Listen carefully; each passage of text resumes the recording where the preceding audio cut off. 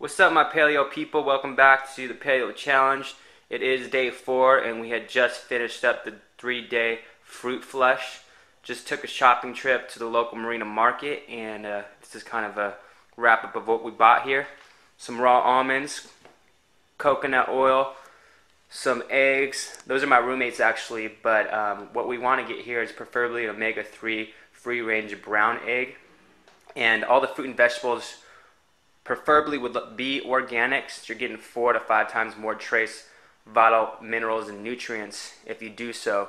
But kind of an idea here, we got some wild salmon, carrots, broccoli, strawberries, blueberries, raspberries, cucumbers, bell peppers, avocado, almond butter, persimmons, papaya, bananas, apples, olive oil, and we can get so much more depth with the paleo diet, including grass-fed meat, free-range organic chicken, and so much more varieties of wild-caught fish.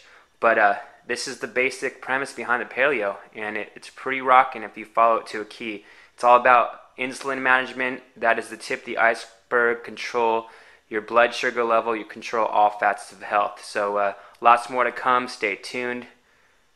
Peace.